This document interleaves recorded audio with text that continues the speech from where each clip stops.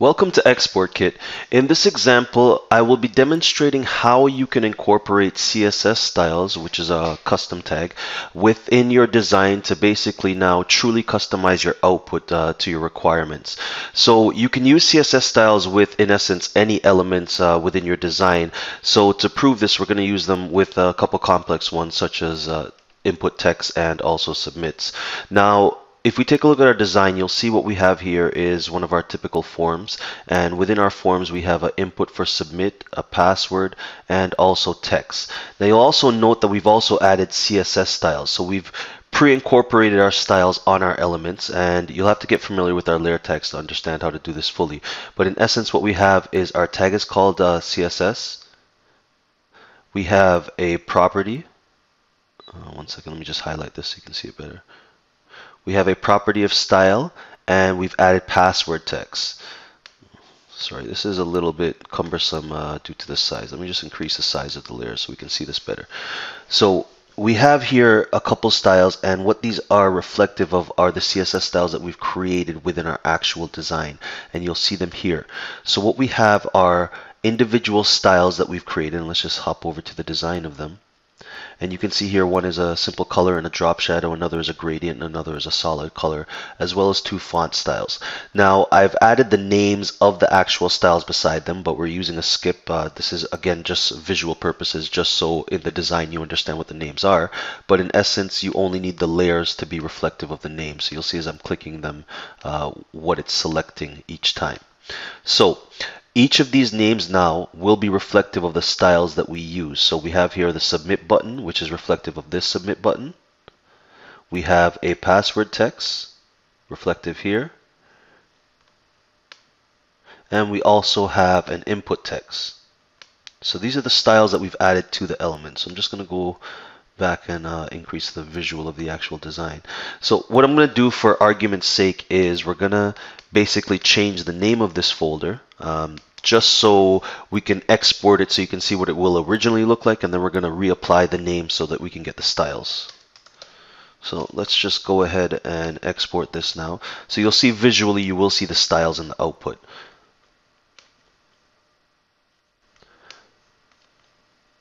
And let's just open this. Okay, so you'll see here we have our text input, we have our password, and we have our submit. Now the problem with this is that we've applied styles in the actual design, but we haven't applied the styles to the elements. And you can see the styles we have here, they rendered. So what I'm going to do is I'm going to hop back to the design. And we're simply just going to undo what we did so that we get the correct CSS styles folder, and we're just going to re-export. Now what this will do is apply the CSS styles that we've created within the design to the actual elements, and then we're going to take a look at how we can optimize the CSS even further. So you'll see now what we have, and this is basically from our first concept to our secondary. We have the styles now applied to each of the actual input elements. Now again, this will work with any HTML element that you create. We're using complex ones just to show you, how diverse you can be. So what we'll notice off the bat is that the text does not match our actual design. Our design is using something substantially different. Now this is because we didn't apply the font styles, and you'll see right here we have input font and submit font. But if we go back and we look at the actual layers, you'll see that we only have input text, and we also have submit button. So let's just go ahead and add those additional styles. So you would do this similar to how you would do CSS classes. So let's put input font. Now you will be limited to the number of characters you can use in your layer names, so try not to use extensively long CSS classes, but you could in essence add as many as you can. So let's add input font here. And we also have a submit font. Let's actually change that to submit font. Now this will correctly render, and let's add submit font to the submit button. So what we've done here is we've now added dual styles based on the design. So you'll see here we have a couple of actual effects for shapes, and we have a couple of effects for fonts themselves. So we've added multiple styles to each element now, and what this will do is render the multiple styles in the output. So let's just go ahead and take a look at the output.